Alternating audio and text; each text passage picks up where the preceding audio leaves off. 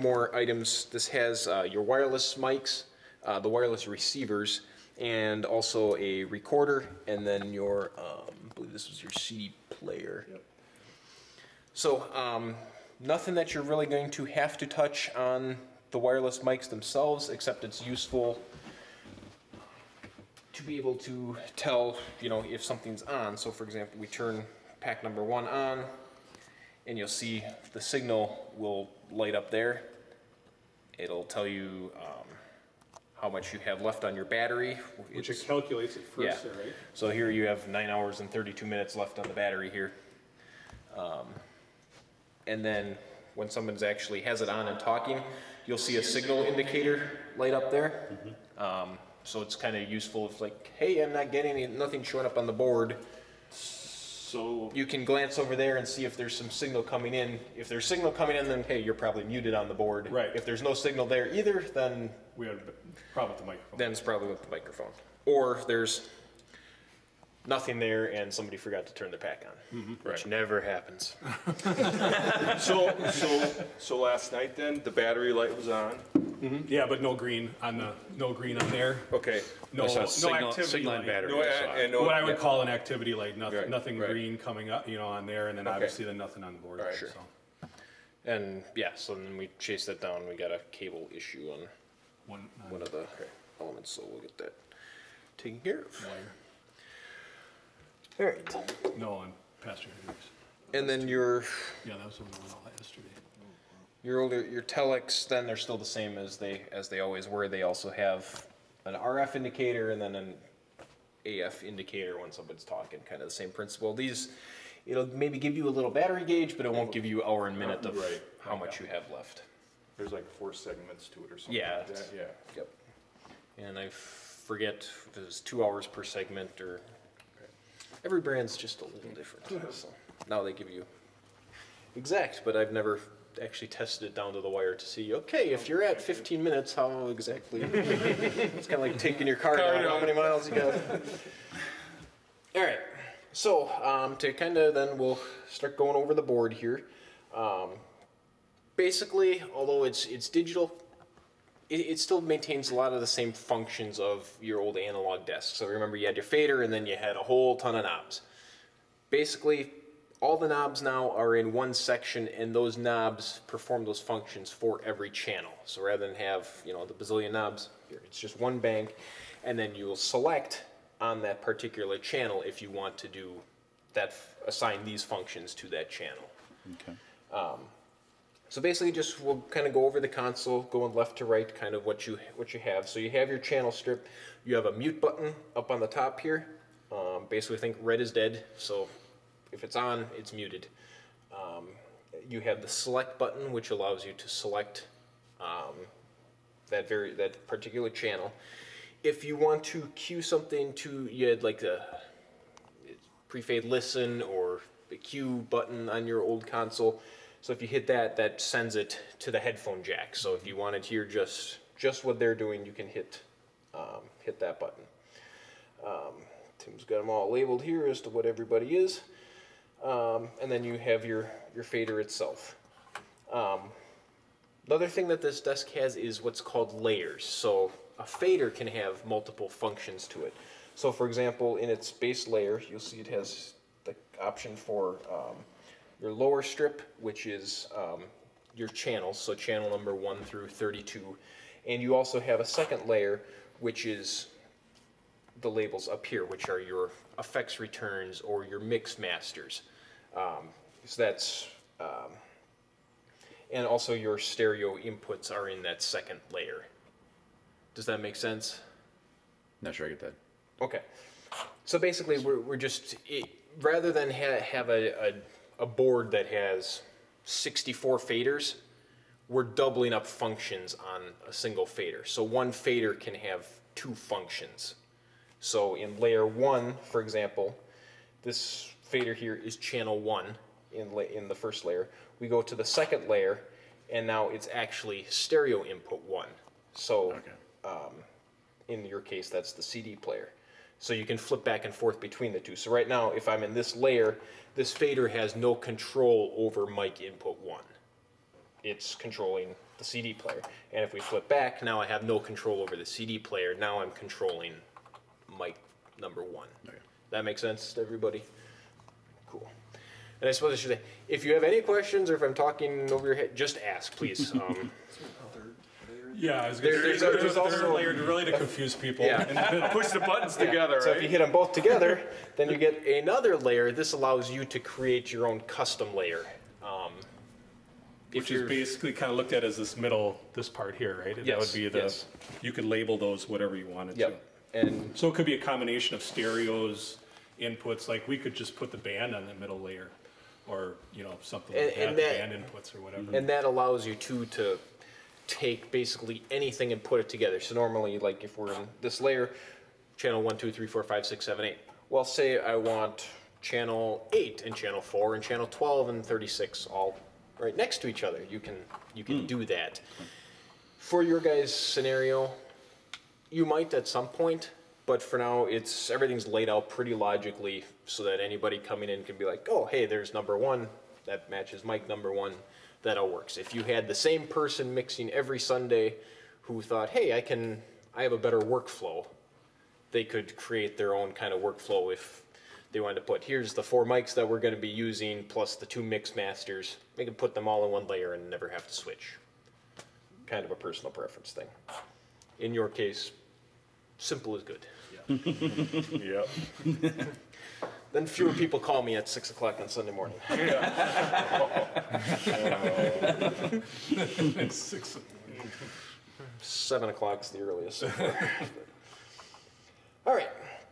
So that same thing applies to all 32 channels here as far as what the function is and its layer. So coming up here, we have kind of your main section here. We have starting with the preamp or your gain. So this is on your analog console way at the top. You had that initial gain knob. That's what this button is. So if I want to give these functions again to say channel 7, I just have to hit select on channel 7, and now this is controlling those properties for channel 7. We have a high pass filter, and what this is on the analog boards, sometimes it was a little button where it cuts everything below 100 hertz. So for when, say, Pastor has his mic or you have a vocalist, we don't need to hear what's going on down below 100 hertz. Now, if it's a bass player or an instrument or piano that has that full range, yes, we want those frequencies. But if it's a voice, no, we don't, and it's just adding mud, so we can just cut that out. Now, the beauty of this board is, on the analog boards, it was a fixed frequency that it would cut from there below. Here, we can sweep. We can pick what frequency that is. So we turn it on by hitting the insert, so green, in this case, is on. No light, it's not active. So green is on, and then you can sweep that frequency, and then you'll see it match. Can you turn that off? Where's that? Or the other one? Okay, thanks. You bet. You'll be able to see on the screen too what you're doing, and we'll get to the screen section in just a second. Then we also have the EQ section, which same as on your analog board where you had like the 4 knobs for the high frequency. You had sweep bowl, high mid, low mid, and then a low frequency EQ. Here you have the adjustability to both expand how broad of an EQ you're putting in or how narrow of an EQ, and also sweep that frequency. And I'll show you on the graph here again. And again, green light is on. Now it's not active for that channel. So that will change for channels. So right now, say we turn it off on channel 1, now we go to channel 2, it's back on, but it all tracks through depending on which channel you've selected. We have some gates and compressors, which are useful things to have. Once they're set, you're really not ever going to have to mess with it. We've kind of preset all of that, but that's, the compressor is if you have a speaker who talks like this and then suddenly gets really loud and then talks softly again, and you don't want to suddenly have someone wake up and say something surprised. So it compresses the sound to kind of even it out a little bit, and that way it's a more pleasant experience for everyone and just makes it a better mix for you. And then there's the pan, which is where you can send something to the left side or the right side, which is sometimes useful. In your case, just keep it right to the middle. You're not going to really have to pan much. All right. Would that work? Let's say, for example, we had one group on this side and one group on this side, and we were doing an antiphonal split in the church for like a psalm or something. Would that be something that would be useful, coming out one side and then the other? Well, the only thing I would say is that people on this, if you pan, let's say the people over there to that side, then the people on this side might have a hard time hearing. You know what I mean? That are sitting on this side. Okay. But you could do it to that slightly. point. You could do a slight pan. I mean, don't go like cranked all the way over. But if you It would give it more of that feeling. you can make it a little more realistic by just bumping it a little bit one way or the other. Don't go hard one way to the other, if that makes sense. Sure. And on this little light, you'll see it's got its indicator lights here. So if it's solid green, it's in center, and then it'll start showing which direction you're panned. Okay. So then we have the touchscreen section, which is a really useful feature. And this basically is, again, showing a more visual representation of what you're doing with the knobs here. So in this case, we have our gain knob. Well, the first section here is the gain. So you can highlight different sections, and it'll expand them down below so you can see more, or you can just kind of look at the overall view. So for example, here we have the pulpit. So we can tap on this section. We have the channel 1, so that's what channel it's coming in on. We can select the name, so we can rename that channel. So you can give it, in your case, channel 1 is the pulpit. But if you were in a scenario, for example, on a band channel, where you have your 16 channels there, and maybe you have one setup for one band, and then you have a different group of instruments the next week, so you can relabel your inputs, which is kind of useful.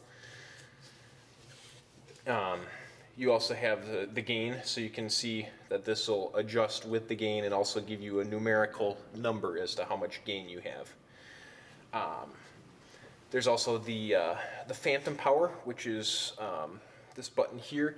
So for condenser microphones, such as what you have at your Gamble and lectern, they need power to run. So to turn that on, you press and hold either on or off.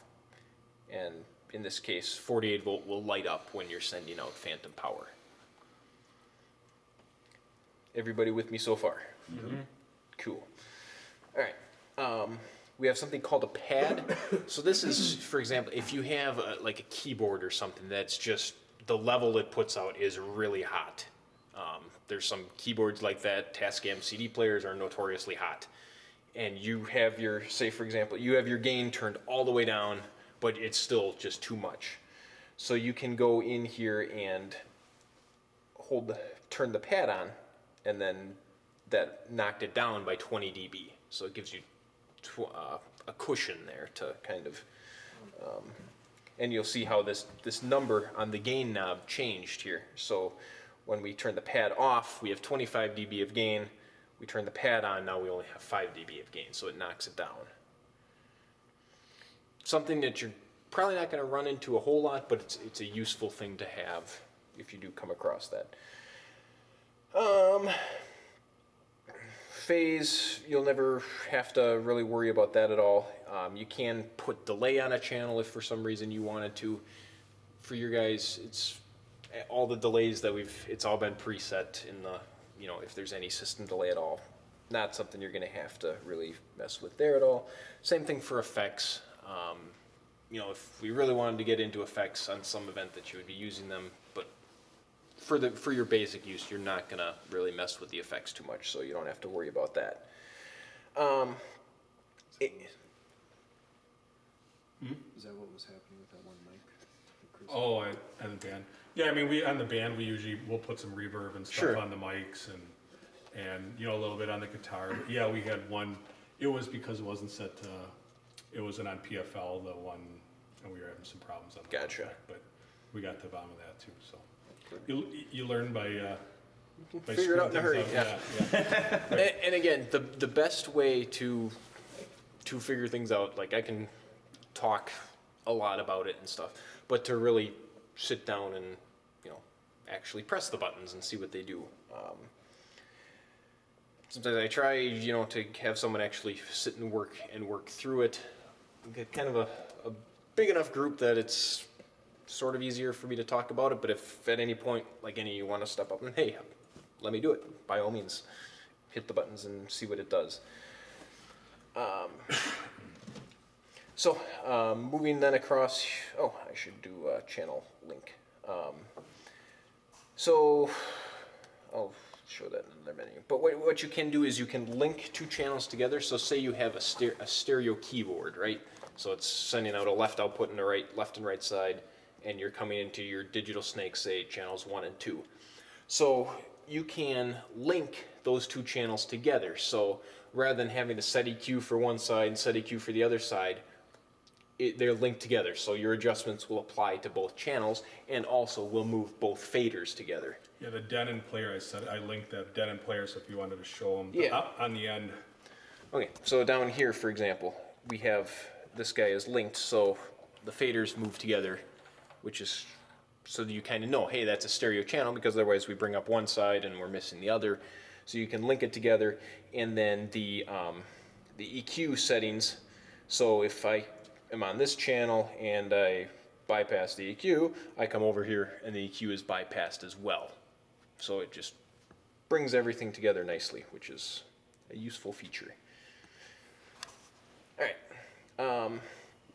Then we have the gate, which is this guy here, and basically that what that does is sets a threshold over the sound. So it's like you have your sound coming here, but the gate is closed until the sound reaches a certain level, and then the gate will open and let it through. Where you'll see that is a lot with like drums and stuff, where you might put a gate on the toms, because if you just have your mic there and it's open all the time, the mic will be picking up the cymbals and the other parts of the kit. So you can dial in that gate for that particular tom, so the gate won't open until you actually hit that tom, and then that it kind of cleans up your mix a little bit. So on a drum set, you would have multiple microphones on it? Is that what you're kind of saying? If there's, Yeah. we get into philosophical discussion Well, about no. how many mics, but No, you no. can have multiple microphones. You want to on have your just drum. one mic for the most part? You Not wouldn't necessarily, no. have You'd for usually drums, have, no. one on your Okay. snare, and then All you right. could have mics on each tom and All right. kick drum. Okay, all right. But it really depends on the venue. It's a whole application Oh, yeah, no. discussion that you can get into. I mean, there's one company But that's why you would have a gate on it. That is though, why, right? yeah, Why you'd that's have one a of the gate, one of yeah. the reasons. Or maybe,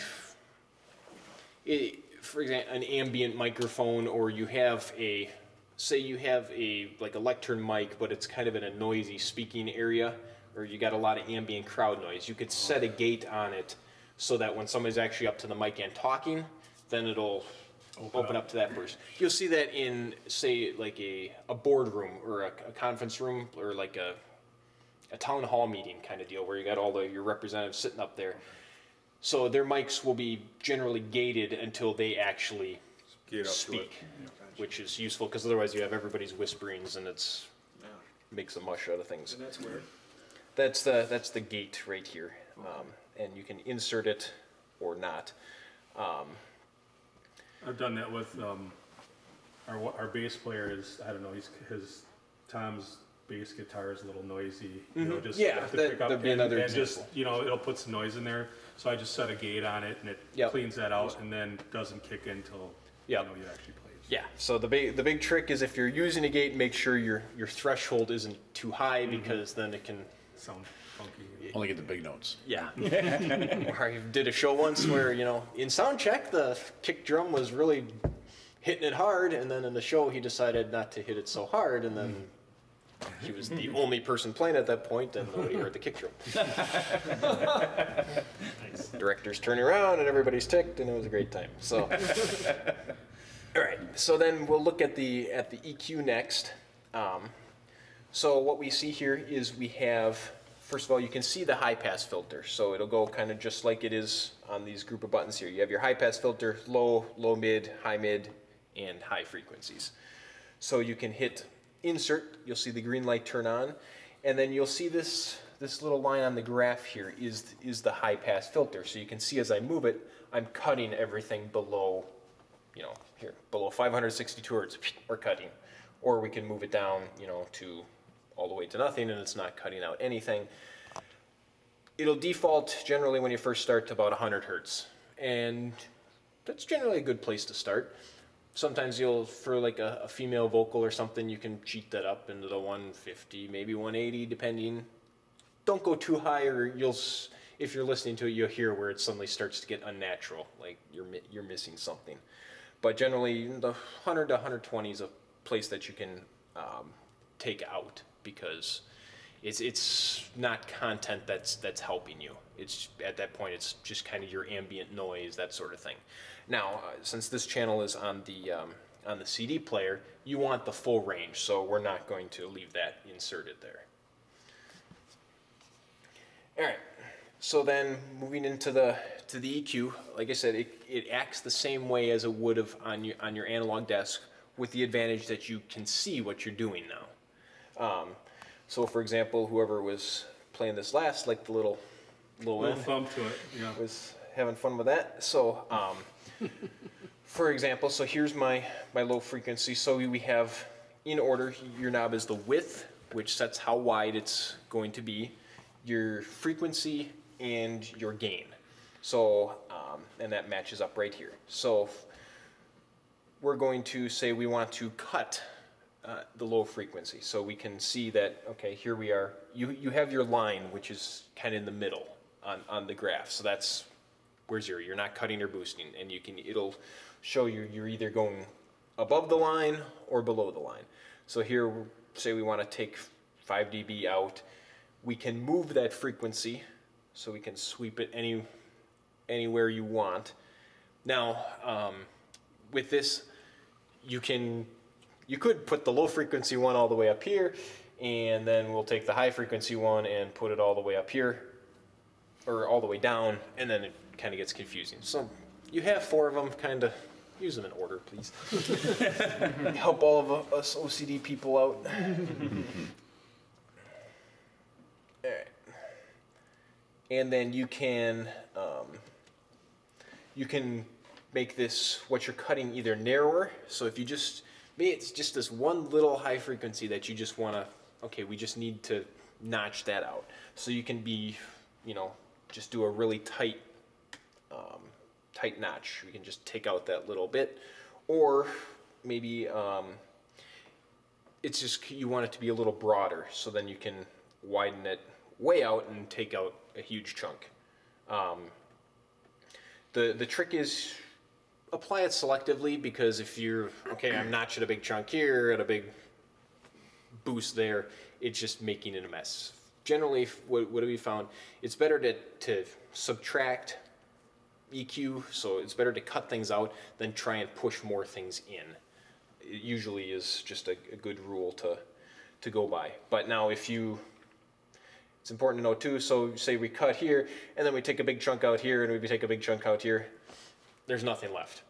I walked into a church the other day, and they're like, yeah, his pastor's voice just sounds funny, we just can't find it. I look at I'm like, how do you hear him at all? There is nothing, you're not letting anything through. So, Is there you're messing with this, and you're like, oh, I got it totally goofed up now. Is there like a default reset? That was the question you asked me last time, and I said, yes, there is, and I can't remember where it is. There's a reset on the EQ, but and I know Mike will probably get into it. You can save all the stuff as scenes, and it's saved on there. So everything that he's messing with now, we can just go and hit a recall, and it's going to all go back to our base setting. Is that you mean, or specifically for the EQ? Well, either way, I guess. For the EQ, like if I'm messing with a channel because something's goof, and then it's just making it worse, and I just want to go back to the starting point. There is a reset for the EQ. Or is it recall? You don't want to call it reset, No. recall? Let me get back to you on that one. Okay. Because yes, there is. Because that would be useful, you know, Yeah. like I said, if you're tweaking something, you're like, Yeah. I'm just Yeah. making it worse. I want to go back Yeah. to starting point and start over. Yeah. It'd be nice just to hit it. I mean, you can easily compare. So say you're listening to him after you've EQ'd, and you're okay. What did he sound like before? Well, just take the EQ out, Okay. and then you can hear what it is like, and then okay, did I make it help? Did I not? Okay. But yes, I believe there's a way to just knock it flat again and start from scratch. Okay. And I can tell you on the Yamaha desk where that button I was is. gonna say, you put it on trying a to lot of different boards, so. keep them all straight. All right, everybody with all together on the EQ so far, and then we'll look at the compressor here. So this is kind of the same thing as a gate. No, it's not the same thing as a gate, but a similar thing where you have sound coming in, but now instead of using sound to open the gate, we're going to, it's going to cap down. Once I cross the threshold, we're going to start compressing on how much we allow past it. So we'll use this for an example.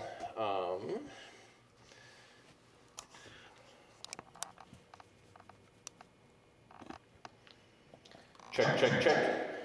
So you can see here, this is where we have sound coming in. So the green is our level coming in, and our red is what we're compressing. So here we've set our threshold, which is adjustable here, as to where we start compressing. So you see I lower the threshold, and I'm really got to talk loud, but it's really cutting it out, as opposed to I start bringing the threshold back up, and and you can see it's letting more through.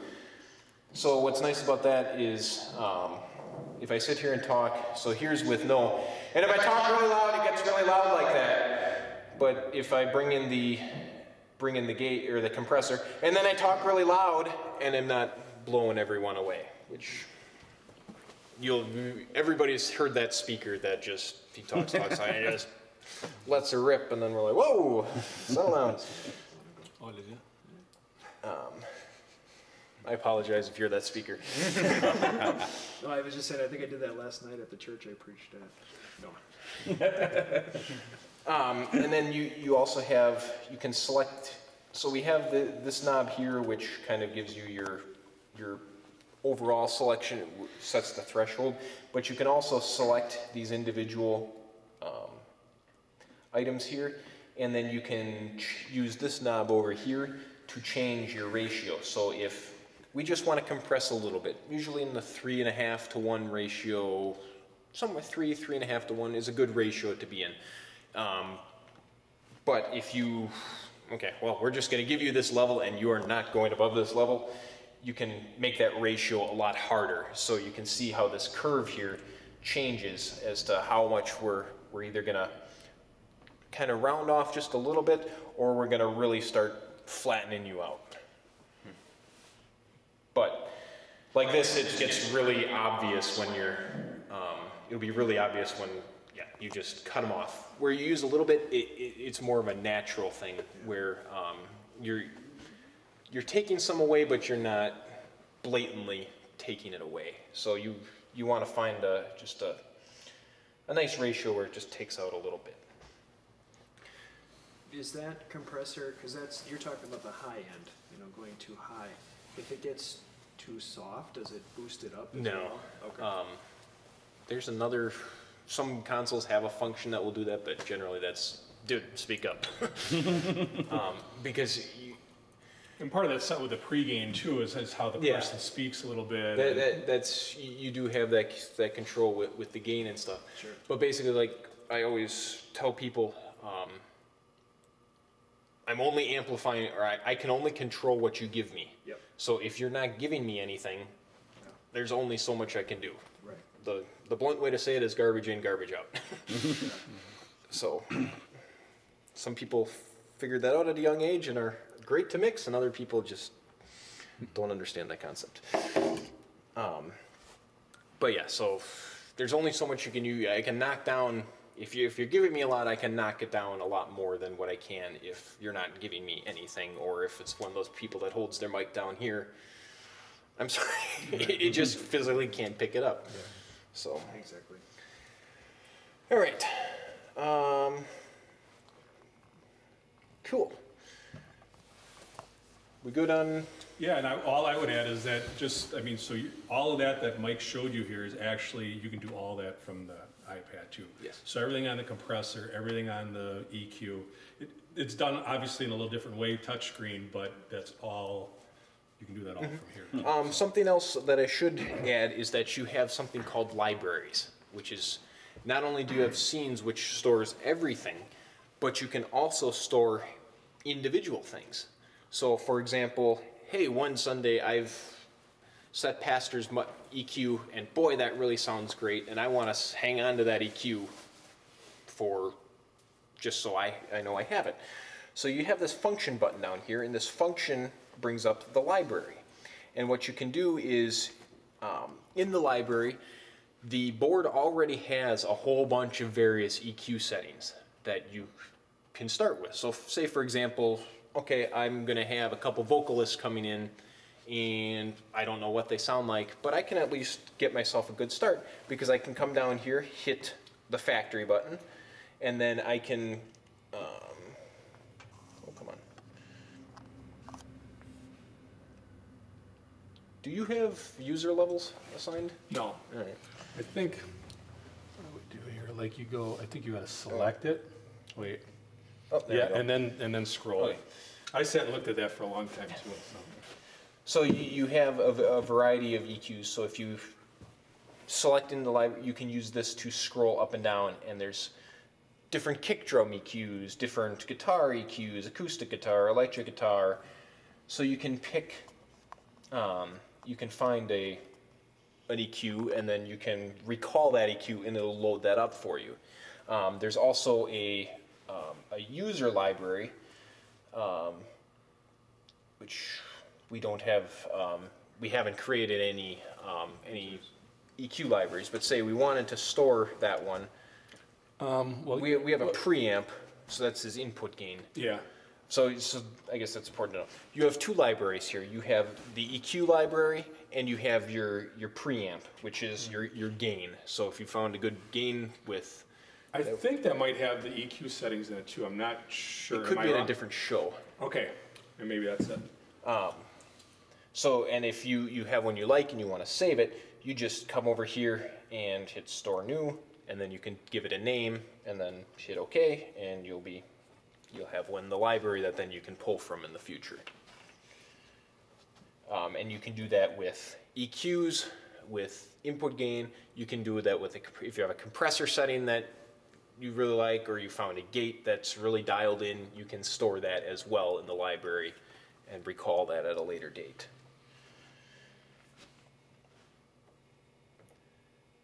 Yep, see, like we have a compressor saved for both you and both pastors, and which is kind of nice. All right, so moving on over, we have a couple other buttons here that bring up some screen options. So we have processing. This is the processing page that we have here. We also have routing, and this is where we can control what mix is a channel going to, or kind of give it a group assignment, that sort of thing.